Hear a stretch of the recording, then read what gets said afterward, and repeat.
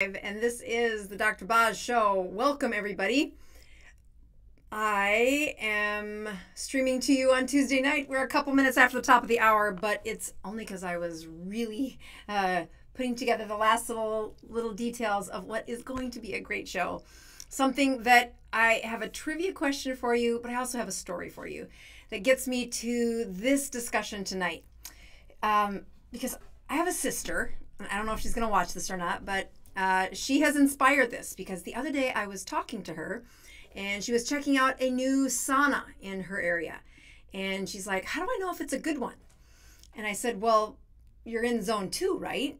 And she's like, what's that? I'm like, you do listen to all my lives, don't you, sister? She said, sure. What's that have to do with my sauna? Which is, at that point, I busted her.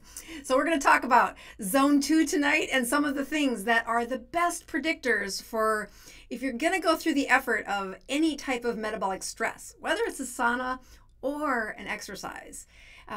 You should be reversing your age. That's the point for what most people who are following me are looking for in the ketogenic diet.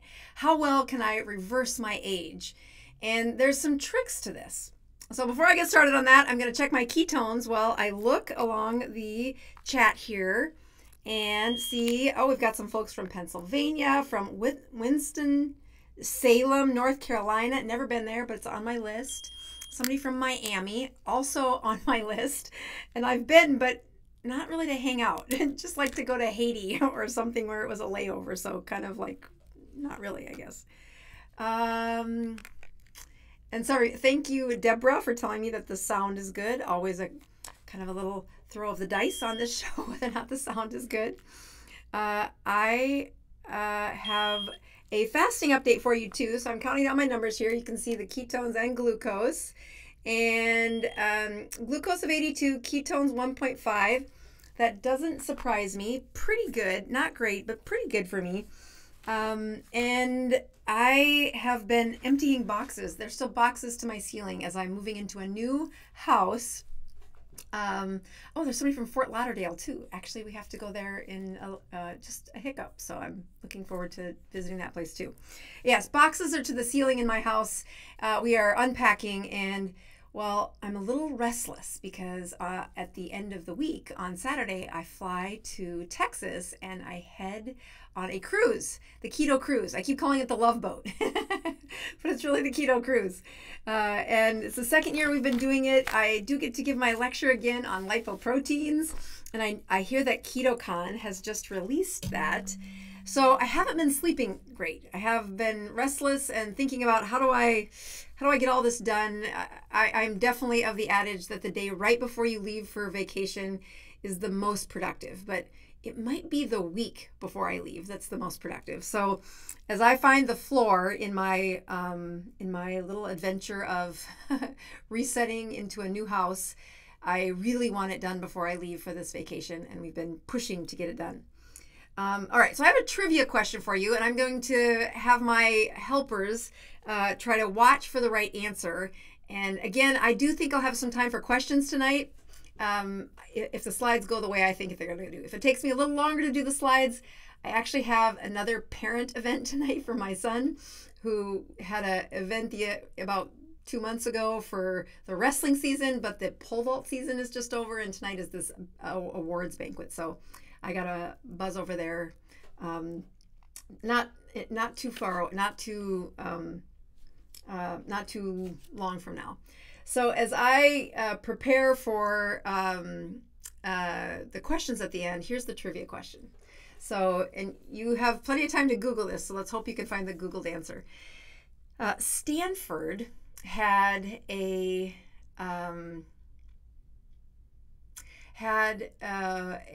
research team that was looking into what is the best way to predict telomere length. So think Oprah when I say the word telomere. Telomere length is you have your DNA. Your DNA is this long strand of coded information, and at the end of those strands is kind of like the fused part of that DNA where it stops it from unraveling. I like to think of it as a shoestring. Your DNA is a shoestring.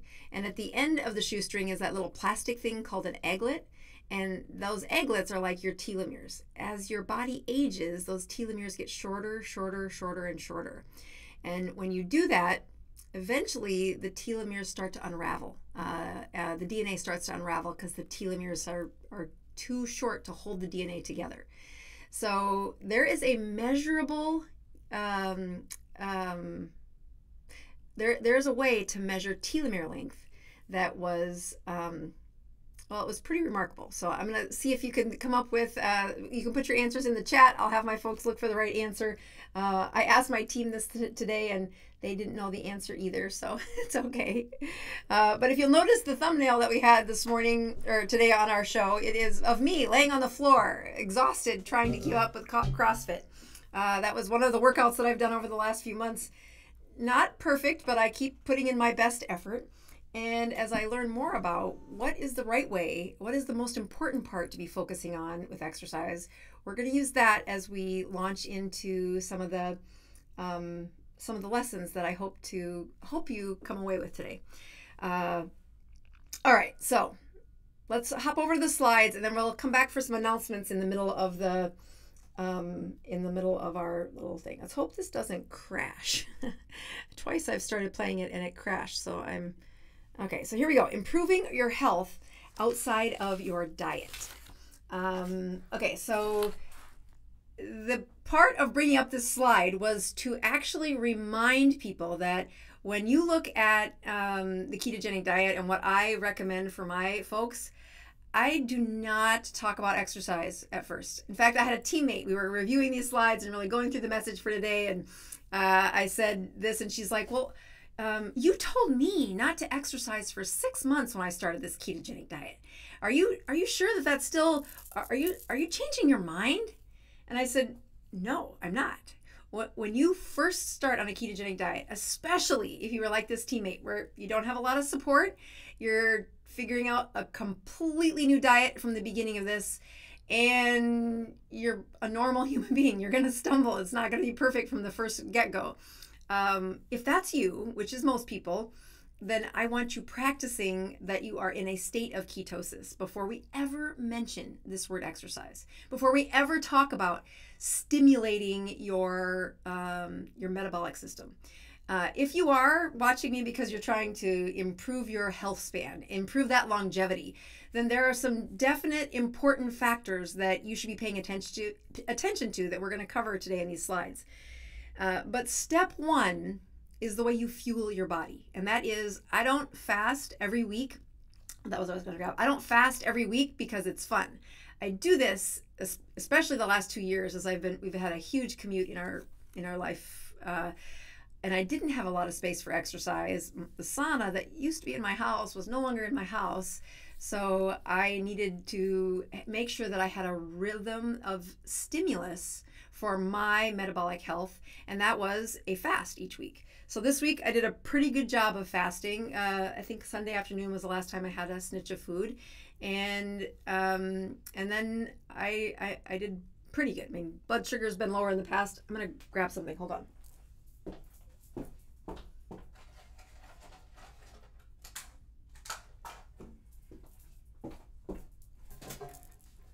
I'm going to have a drink of water, but I'm going to put my pucker up in there tonight. So as I pour that, looking at the stimulus to your metabolism, to your metabolic health, the first and foremost, the most important part, and I've done lots of videos on why this is so important, is to get your system fueled from the right kind of fuel. So let me flip back over to the slides here and keep going. Okay, so improving your health outside the diet. The best exercise is not the hardest. That thumbnail where I'm laying on the floor and I can barely breathe. I've got a sweat, a silhouette of sweat under me when I stood up from that. The routine of how you do your week has a powerful approach on what happens in a ketogenic state and what happens when your body is is under metabolic stress. So here are two mitochondria. One of the mitochondria, the one at the top, is a healthy mitochondria. You'll see this beautiful ribbon around the outside. You'll see lots of folds along the outside. I'm going to put a white circle around. That's the healthy mitochondria. This folding right here is where your body actually takes the energy that you're eating and turns it, or that takes the fuel that you're eating and actually puts it into ATP, or energy. That's a blast from the past if you have ever taken biochemistry or any type of biology where you say, how does a cell make energy? When you look at this mitochondria, the one that's older, imagine that it's about 1/4 the size of the healthy one. So it's usually about this size in relative comparison. But I wanted to blow it up in this situation so you can see that there are fewer folds in this one, and there's these holes. And that's the slide that I was trying to show you, which is beautiful, but I don't think my iPad likes it very well. So as you look at what when a mitochondria is broken, that defective mitochondria and the holes found in it, any fuel that comes to that mitochondria enters into the mitochondria, and you'll notice all of those little flying E's, those are electrons that are not doing what they're supposed to. The beautiful slide that I couldn't play sent those electrons along this slide, along the outside of that mitochondria, and then into this proper place where energy is made. It is not wasteful, it is expected, and it is what drives our body. And the more efficient we are at converting fuel, our fuel, whether it's stored from our fat cells or stored in our liver, or whether we eat it, to energy, predicts our age, which has to do with that telomere question I was asking you earlier. So this oxidative phosphorylation, which you don't have to know that. The normal way we make energy, the best way we make energy, is this ATP over in the corner. There are two other side chains called lactic acid and succinic acid that are also made in your mitochondria. You don't have to remember these, but you're going to watch that little green bubble and you're going to watch the little blue bubble as we talk about them. So looking at a mitochondria, let's start with the broken mitochondria. And we're going to give a slide in just a minute that shows, is it you I'm talking about? Do you have broken mitochondria? And how do you know? We'll explain that in a minute. But what I first want to show you is in the setting of oxygen. And here is my little symbols to say, yep, there's oxygen in the area, but this mitochondria is broken. It has those holes in it. And when the fuel processes through that broken mitochondria, it leaks energy. We've talked about leaky gut on this podcast. Most people know I do not like that term, but the leaking of energy in mitochondria is a place that happens day in, day out in almost all of my patients. When that happens, the amount of ATP that's supposed to be made, the amount of energy that's supposed to come out of your mitochondria, is cut by about half. You still can have these little burps of two side chains, which are going to come into play here in just a minute.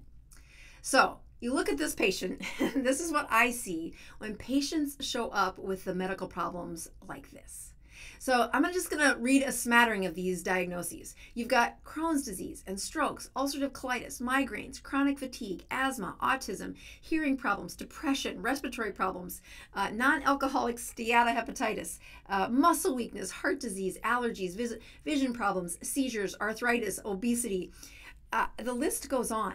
The chronic diseases that are found with every internal medicine practice, that's what happens when mitochondria break. When energy that is supposed to come out of our beautifully formed mitochondria are not coming out of that mitochondria. They're barfing all over your cells. And they're causing problems in your thyroid and in your brain and in your joints and in your heart and your eyes and all over your body. I mean, these medical problems come because of a very deep cellular problem where your mitochondria started leaking. So after I said that, if you've been overweight more than 5 pounds in your life for more than 6 months, there have definitely been broken mitochondria in your life. When you compare that to this mitochondria, again, this one's beautiful. It's a much bigger mitochondria. It is taut. It's very full of fluid. It's stretched as far as it can stretch. It's gorgeous. It's about a third bigger than that broken one, and there's no holes in it. So under the influence of oxygen, meaning it's well oxygenated, as the fuel spins through that lining of those mitochondria, it makes a large amount of energy at the end. There's still a tiny burp that can be possible for lactic acid and succinic acid, but that's not what's used most of the time. And healthy mitochondria take that energy and they transfer it into fuel. Fuel for building bodies, for running your brain, pounding your heart, and living. If you watch what happens under low oxygen, so now we only have one oxygen molecule, it still spins fuel through your mitochondria. And that one little oxygen molecule turns into that little bitty energy amount. But you'll make lactic acid and succinic acid at much bigger volumes when you take away the mitochondria. It's normal. It's what we're supposed to do. It's a built-in process that when we run out of air, or specifically the cells run out of enough oxygen, they have a default valve for at least continuing to make enough energy that they can survive. Unfortunately, it's also a marker of chronic health problems, meaning a wastefulness of energy, not lactic acid. So lactic acid is a sign of, when I was laying on that thumbnail that I showed you where I got a silhouette of sweat, that's because I pushed my body so hard that I couldn't keep up with making the good pathway for energy, and I had to use the escape valve. That's lactic acid. And although you've heard of people say, oh, that's where your muscles burn when you're running. Yeah, they burn for different reasons, but that's when the lactic acid is rising in your cells. That lactic acid is made during situations where you take away oxygen, but you're still demanding a lot from your cells. Or you could say anything from your cells. The more you deprive the oxygen, the more the lactic acid in your system rises. That lactic acid can then be used as energy and another fuel source, but it is the easy escape clause in a mitochondria to give a little bit of fuel just to get you through this hot second, and then it will wash away. So lactic acid is this thing that we measure. And when I was testing my sister on whether or not she had a good sauna or not, I was asking her about something that relates to lactic acid. So in the setting of lactic acid, I was trying to help her say, well, how hard are you pushing? How hard is your body pushing when you were in that sauna? And of course, everybody, if you're like me, you always feel like you're dying. Like, I'm inside the sauna and I am truly dying. I am truly dying. I must be dying. So having a zone of how close to death you are is a much better way, because subjectively, unless you're David Goggins, you feel like this, I must be dying. I must be dying. So here is zone 1, 2, 3, 4, and 5 is how we've organized, or we've separated out how hard are you pushing your heart. So the way we find zones 1 through 5 is to take your we need you to find your maximum heart rate. Maximum heart rate is calculated in most of us. I mean, you can push yourself as hard as possible and see how high your heart rate goes up. There's some protocols that we do in a cardiac stress test where every 2 minutes we raise the incline and increase the speed, and then we see how long you can hold it. And we're constantly looking at your heart rate to see what's the highest you can push it before you're going to collapse.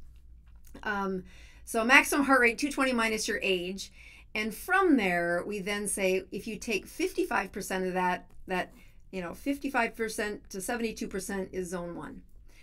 72 to 82% is zone 2, 82 to 87% is zone 3, 87 to 92 is zone 4. But the truth is, we got these estimates because we were studying lactate. All right, let me show you how that works. And I know if you're not a geek about this gets more interesting the longer we go, so hang in there. So here are these zones. As you're exercising, as my sister was in the sauna, I wanted to know how hard she was pushing her heart rate. And I could have had her go get lactate strips, just like there's ketone strips and glucose strips that I tested my Dr. Boz ratio this right before we started, or right at the beginning of the show. There are also lactate strips. Now, these are only for the very intense exercisers. I mean, even most college athletes do not have an intense enough commitment to check their lactate during exercise, because lactate only stays high for just a hot second, and then it will be within 5 minutes, or within a minute or 2 minutes, it's drops by 50% and then drops by 50% again. So they have to check it while they're working out. And I am just not that dedicated. No, I'm not that. But I will watch my heart rate, and I have set my Apple Watch to tell me if I'm in zone 2. When my Apple Watch does it, took 220 minus my age, 51, and then it did these percentages. So I know that my zone 2 starts at a heart rate of 134 and it ends at a heart rate of 143. At least that's what my Apple Watch said this morning, so let's hope it matches the math.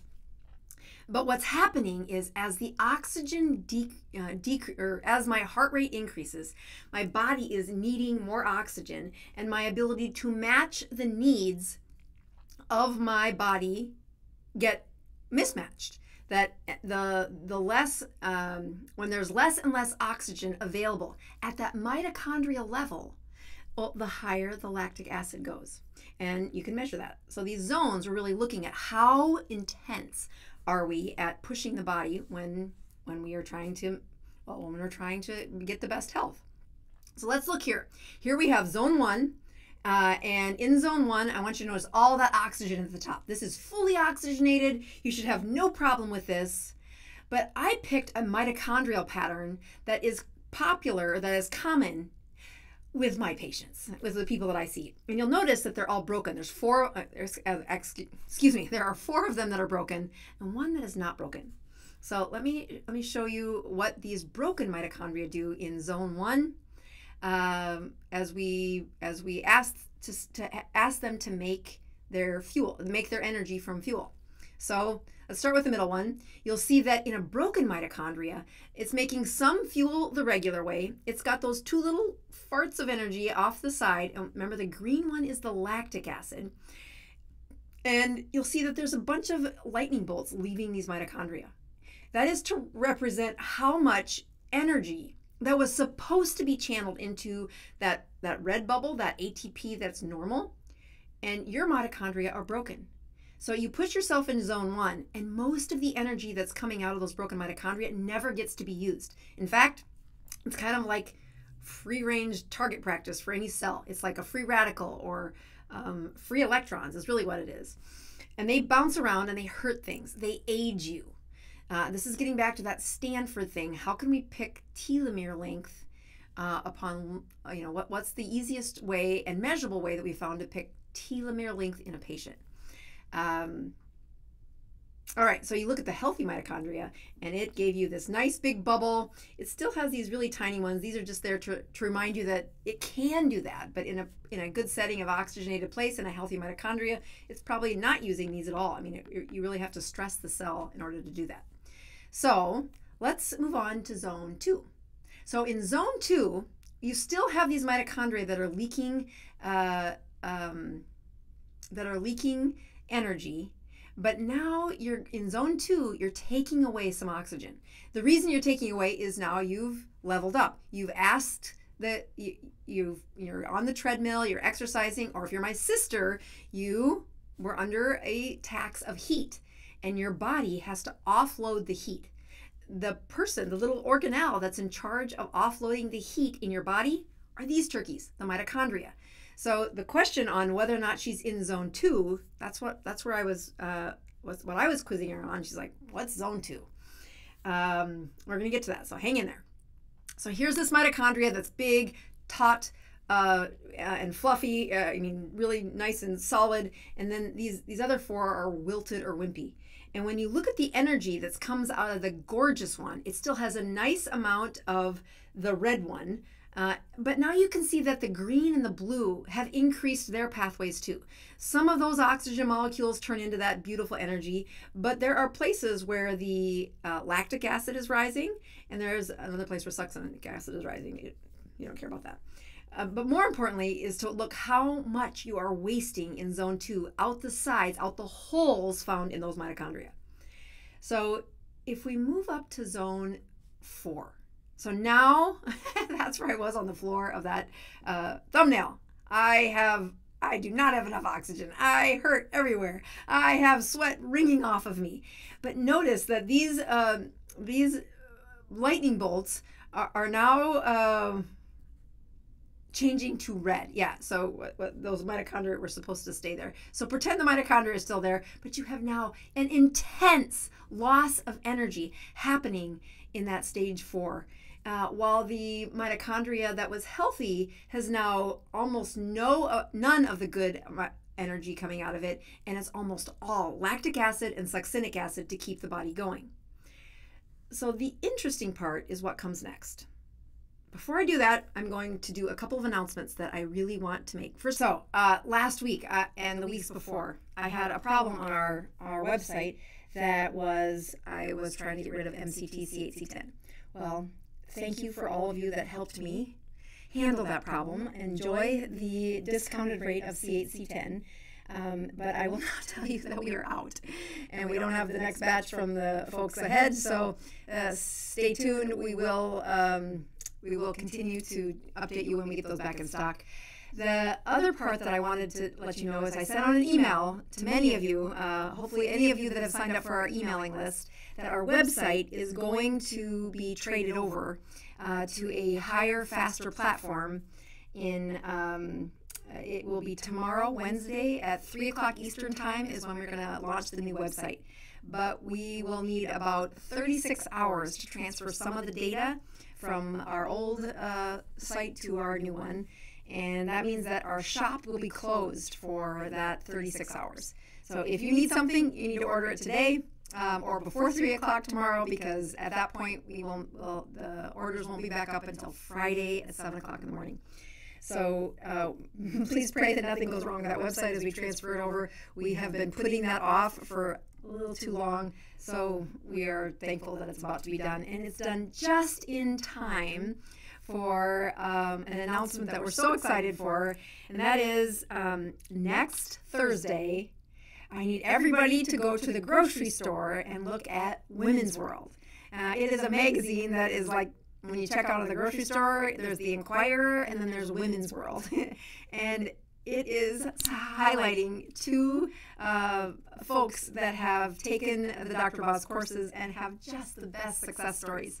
So their praise, first of all, you need to buy the whole stand, buy all of the Women's World in front of you, and pass that story around, because it is so inspiring. It is so wonderful to see these women who have gotten off their diabetic medications, taken their hemoglobin A1C from 10, injecting insulin, lots of insulin, to on no medications, and is no longer diabetic. The other one has, she's one of my favorites. I actually added her as a coach because she's just got the best. Here is zone 1, 2, 3, and 4, and that process of being able to measure their lactate and predict zone 2. Why do I want my sister to know about zone 2? Well, because she's not too many years behind me. And if you're going to go through the pain of being in a sauna, the pain of figuring out exercise, well, for heaven's sakes, make sure it's worth it. What do I mean by that? So when we look at zone 2, most of us have been around the block enough times and we've screwed it up. We've had too many carbs, we put on the weight, we didn't sleep as well as we should have, and our mitochondria started to leak. Nobody told us, but if you look in the mirror and you don't look 18, you don't look as young as you used to, well, then I guarantee you've got some mitochondria in there that have holes in them. Because on this scene, this place where the mitochondria are about a third smaller than the healthy one, and they've got these holes in them. If I were to predict what the telomere length is in a patient where 4 out of 5 of the mitochondria were defective, they're wasting energy, well, they would look older. And that is the answer about how do you predict telomere length? So telomere length became this big craze, and Oprah had these, lots of experts on saying, how can we measure my telomere length, and can I make it longer, and can I reverse age? What's the fountain of youth? And indeed, there are ways where you can lengthen that telomere, lengthen those little aglets at the end of your shoestrings, and restore your health. But it only happens if you are replacing mitochondria. If you're taking mitochondria that are broken and you're putting in place of them new mitochondria. They actually had they had several biometrics that they were looking at, saying, well, how can we predict what is the telomere length? What's the age of the person?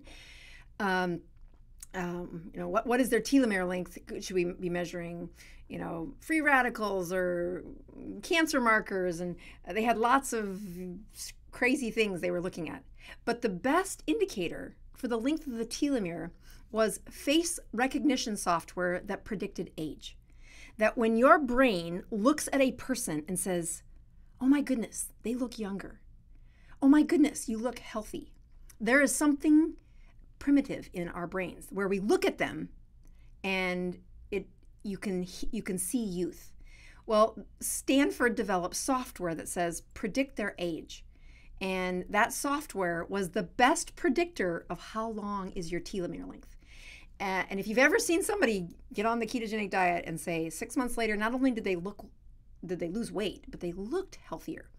If we were to take an electron microscope, and actually I had a gal in my support group this morning ask, how do you see my mitochondria? And I had to go Google it. Yes, you do need an electron microscope in order to see these tiny little things. Having deflated mitochondria without as many waves in them, yeah, that only happens in research teams. But there's a look on people where they are improving their health. And it is proportional to how many of their mitochondria don't look like this, but here comes the fancy slides where they say they're not leaking that energy out like this patient is, but instead they're doing this. So they take that mitochondria and they spin it, they break it down, and they replace it with a healthy mitochondria. Now, that's what I want for my sister. If she's going to get in the sauna and she's going to sweat in the name of listening to her older sister, well, for heaven's sakes, I want her to get the benefit, right?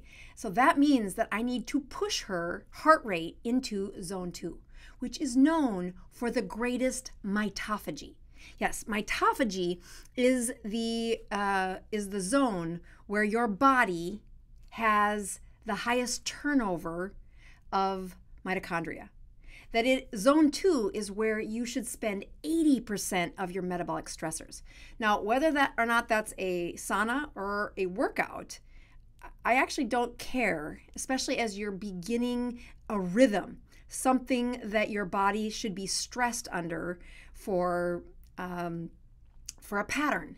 And you guys have watched me over the last two years really struggle with my rhythm of life. Like, how do I get a workout in? My goal was 1 time a week. I did not make it every week. I tried, but I did not make it every week. Now that I no longer have an hour commute to work and an hour commute home, my goal is actually 2 times a week while getting to the sauna 2 to 3 times a week. And the sauna, I now have a pop-up in my house because that's easy. And the goal is to make sure that my heart rate is in zone 2. Why? Because I want my mitochondria getting enough of a stress out that they will stimulate the replacement of mitochondria. If I take my mitochondria and I push them to zone 4, right up to that point where I was collapsed on the gym floor, I did more cell death, more free radical production than I did turnover of making new mitochondria. That the stimulus of mitochondrial replacement is not pushing your heart rate way up to those maximum levels, which I've been known to do. That's not going to give me the best outcome. I need to spend 80% of my metabolic stress time with a heart rate in zone 2. And when my sister writes in and says, hey, what is, how do I test my sauna? Don't test the sauna, test the human being. Did you stay in the sauna? Did you get it hot enough that your heart rate got into zone 2 for 80% of that sauna, 80% of the time you were in the sauna? Now, sometimes you can't stand it. So maybe you can only hang out in zone 2 for 3 or 4 minutes, and then you go to 6 minutes, and then you go to 10 minutes.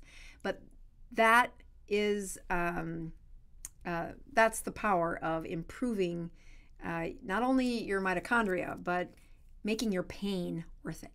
So, sister, I hope you were listening. All right. So, let's see. I have about 14 minutes before I need to be at the school. So I am going to hop over for a couple of questions, and then I do want to check my ketones at the end. I also had a question that somebody asked me a couple of weeks ago that I felt really bad that I didn't answer it. 2 things that they said, what are you doing these days to break your fast? So I'll tell you, I'm going to a school thing tonight that, well, it's got school food. And although they do a great job, I don't want to be tempted. So I'm going to break my fast with 2 things. One of them is something that I have put on my Dr. Boz favorites page. And I went through this a couple weeks ago. I didn't have them with me. But I'll take a handful of these to break my fast. And it's as close to a vegetable as I eat usually. So you can check those out on my Dr. Boz favorites page. And my other favorite thing that I do week after week that I never take time to show you guys what I do when I walk out of here is I take, these are the carnivore crumbs, and they're totally my favorite. The brisket is my favorite. And in fact, my kids said, what should I get you for Mother's Day? And I said, these. That's what I like. And then I'll put my salt in it. And it already comes salted, but I like it even saltier. And that's my meal. That's what I like to do, because it's too late to really eat, and I shouldn't do that. And if I get up, when I would get home after commuting an hour, if I hadn't eaten, I would be thinking about food. I would start to do that naughty thing, which is that I deserve it. That's not a good place for my brain to be. And the process of all of the hard work that I had for fasting for 2 days, well, it all kind of goes out the window when you overeat when you get home. So those are both on my favorites page. I love those companies. They help me get through the week. My team keeps asking me to do a video on what you eat a day. I'm like, it's really boring. Look at the favorites page. That's what I eat. All right, so I'll check my numbers here in just a minute, but I wanted to make sure I said that before I got too off on a tangent. All right, so I'm going to save that top question from Peggy for another week because I really wanted Mark's question. Is vitamin D soluble in MCT and fish oil? Yes, it is. It is fat soluble, and they are, in fact, if I had the perfect brain serum, it would have vitamin D in it. It would have MCT, C8, C10, specifically looking at both of those. And a lot of people, a lot of brands out there just reach for C8 because it makes the highest ketones. But there is great literature that is, if you're looking in support of brains, C8 and C10 both cross the blood-brain barrier and an excellent fuel for your brain. And then finally, fish oil. I'd probably stir it into some sardines. Okay. Dennis writes in and says, help us distinguish lactates, lactose, and lactic acid. Okay, so lactose, first of all, lactose is the sugar found in milk. It's two molecules of carbohydrates. So it's a dicarbohydrate, 2 carbohydrates put together, and it's what is the sugar in milk. So if you're lactose intolerant, then you can't process that sugar very well, or the enzymes that break it down are not your friend. Lactic acid is a byproduct of what comes out of your mitochondria. It's actually a fuel and a signaling agent. Like it's a stressor for your body. I mean, it's a marker of stress, like we just went through in those slides. And those slides show that when you reach a higher lactate, it's a stimulus. I hope the slides don't convey the message that you should never have zone 4. You should try to hit that a couple times a week if you're really looking at the perfect plan. And again, this is not the message for people who are the first few months into keto. I do not encourage anybody to start this plan until 6 months in, and That's because there is such an importance in being stable in the foods that you eat before you start exercising in a way that I talk about on the show, or that I have lots of people talk about on the show. And then I actually can't think right now what lactate, so lactose and lactic acid, but lactate, oh, I can't think where that one fits in, but I think it's another tangent. I mean, I think it's another, like, I'm sorry, I can't find it in my head. I'm sorry. So what happens to mitochondria after chemotherapy? Okay, that is a great question. Mitochondria after chemotherapy. Chemotherapy is one of those places where, just like those broken mitochondria, those wilted mitochondria, that's a mitochondria that's been under a ton of stress. And we want those mitochondria to be replaced, mitophagy. We want new ones to be formed. When people push their heart rates up into zone 4, like exhaustion, they're destroying more than they are rebuilding. So that 4 out of 5 mitochondria are not working, they're dysfunctional. That is a typical story of somebody post-chemo. So in order to restore that body back to the best level of health, we need 80% of the time for you to be hanging out in zone 2, whatever way you metabolically stress yourself. And then John F. I wonder if that's John Ford. I don't know, but let me look at this questions over here. So JF says, what is a healthy range for ApoB, and how do I lower it? So I'm just gonna go out on a limb and bet that that's John Ford. John Ford is one of my favorite followers. He is an engineering brain that has been biohacking his way into health. When I was teaching the sardine challenge, he sent me a spreadsheet of what he did with his sardines, and I think he actually used maybe anchovies or mackerel or something, but it was so well plotted out and so well studied that it became a case in my 21 days to say, here is this wonderful analytic approach to why people should eat sardines. And he bought the replay of what happened at KetoCon, and I kept telling him, John, you're going to want to watch this. You're going to want to watch this, because he kept asking questions about ApoB. I'm like, I'm not going to try to explain this through text. It took me 40 minutes with some very well designed slides to hit this out of the park. You definitely need to watch this video. And I honored KetoCon by not replaying them, and I just got a message from John Ford that said, best slides ever. You hit it out of the park. So to get praise from John Ford is a really big compliment for me. So he's now asking, what should your ApoB be? Your ApoB we like it less than 90. And then how do you lower it? Okay, so lowering it is, I mean, John Ford has a lot of things going right. I think his A1C, he checks it, he does it on his own, sends it in or has somebody check it for him, is 4.7. So that is an average blood sugar like in the low 90s or high 80s. His C-reactive protein is 1.0 or less, so that's very low inflammation.